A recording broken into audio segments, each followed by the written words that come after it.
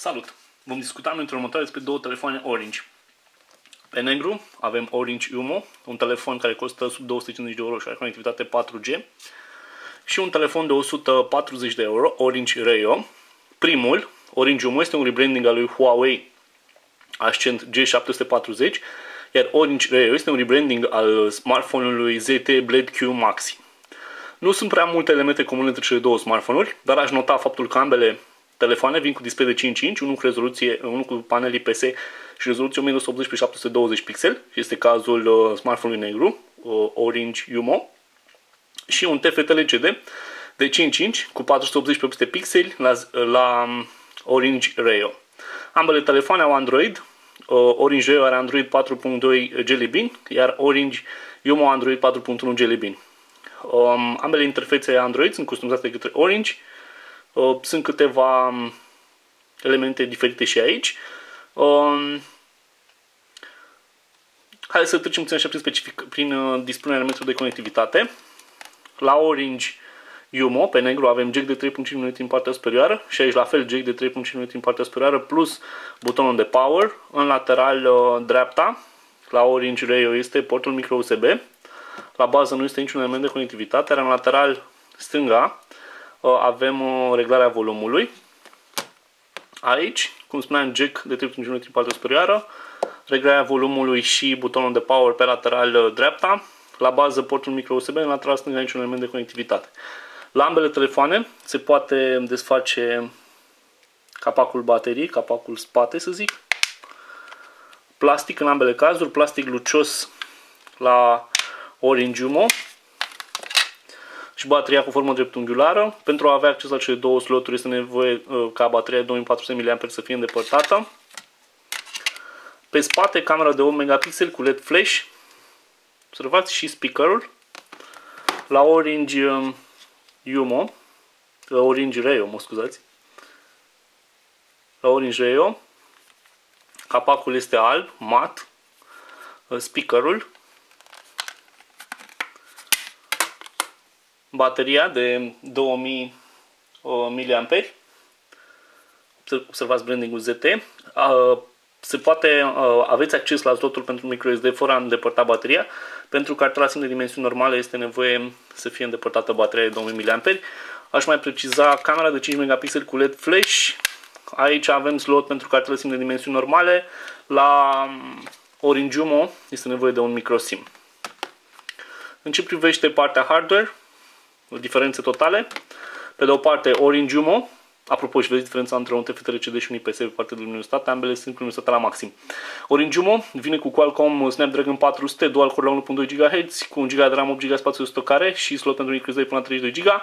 Orange Reyo vine cu procesor MediaTek și aici avem Adreno 305 GPU, actuator grafic. Aici avem un MediaTek dual core la 1.3 GHz pe un Cortex A7, 1 GB de RAM, 4 GB spațiu de stocare și slot pentru microSD până la 32 GB, Mali 400 accelerator grafic. Pe partea de conectivitate, 4G cu viteză de până la 100 Mbps pe secundă, 3G cu viteză de până la 21.6 Mbps pe secundă. Cum spuneam, diferențe și la cameră, 1 megapixel filmează la 1080p, 5 megapixel filmează la 720p, ambele cu LED flash. Cameră frontală de 1 megapixel, cameră frontală de 0.3 megapixeli. 2400 mAh la baterie, 2000 de mAh aici. 150 de grame pentru Orange Yumo, 166 de grame pentru Orange Reyo, 9.3 mm la Orange Yumo, 9.1 mm la Orange Reyo. Observați, cele două telefoane au 5 inch, dar Orange Reyo este mult mai mare. Muchile ecranului sunt mai generoase, atât la bază cât și pe lateral și în partea superioară. Aici muchile sunt un pic mai subțiri, de aceea ai impresia că Orange Yumo e un telefon mai compact. De fapt, chiar e un telefon mai compact. La bază, sub ecranele de 5 inch, se află 3 taste capacitive, back, ieșire pe ecranul de start și mai multe detalii, în ambele cazuri dispuse la fel. Diferă interfața Android. Aici avem, observați, meniu cu aplicațiile, aplicațiile în stilul specific, să zic așa, care ne-am obișnuit noi la telefoane Android. Și aici avem o listă. Și aici se rezolvă treaba printr-un launcher, gen Nova Launcher, Apex, etc. Și dispunerea poate fi similară cu cea de aici.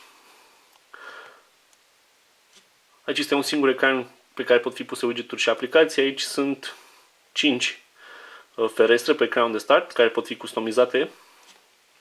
În ceea ce privește aplicațiile preinstalate, este cam la fel, adică au acele seturi de aplicații la Orange puse pe ele. Bineînțeles că Orange Yumo are un spor de performanță față de telefonul Mediatek și este compatibil cu mai multe jocuri și aplicații în Google Play, chiar și cele cu cerințe grafice mai elaborate, față de Orange Reyo, care are unele probleme din punctul ăsta de vedere, dar și Orange Reyo la 140 de euro oferă o experiență foarte ok.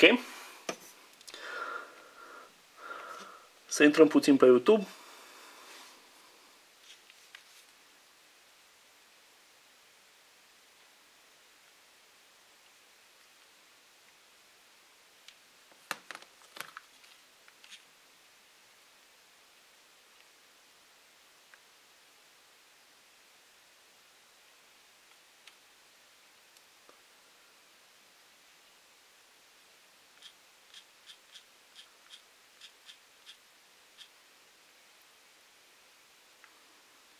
Prima dată să-l auzim pe Orange Reyo.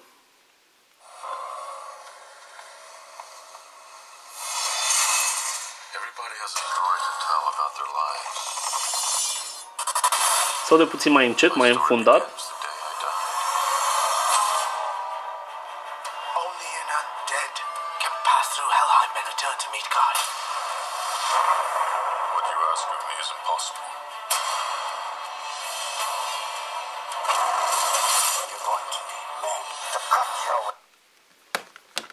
Să vedem ce știe în punctul ăsta de vedere și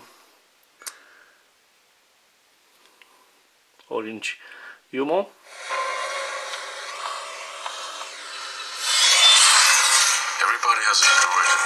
Observați metrul mai puternic.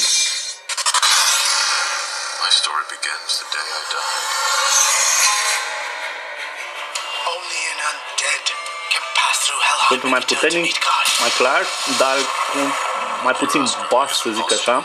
Dacă la un speaker de telefon putem să vorbim și de bas.